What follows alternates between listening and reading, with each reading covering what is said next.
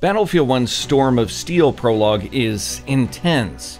Beginning with the ominous words, "You are not expected to survive," it drops you into the boots of several soldiers, and it does so at a breakneck pace. Blink, and you'll miss some of the most brutal parts of the mission. Shell-shocked soldiers try to retreat, and one is even crushed by a tank.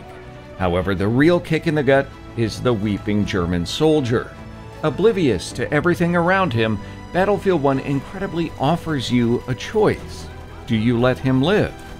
Will you give in to the total destruction of the Great War, or will a shred of your humanity survive? You decide.